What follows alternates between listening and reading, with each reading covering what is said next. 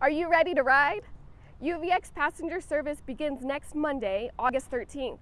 Originally scheduled to begin service in spring 2019, we're opening early so that BYU and UVU students and faculty headed back to school have an additional transportation option.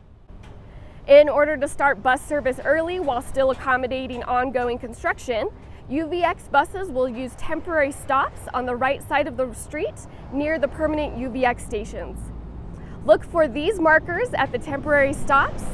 Portions of the system will be under construction until fall 2018.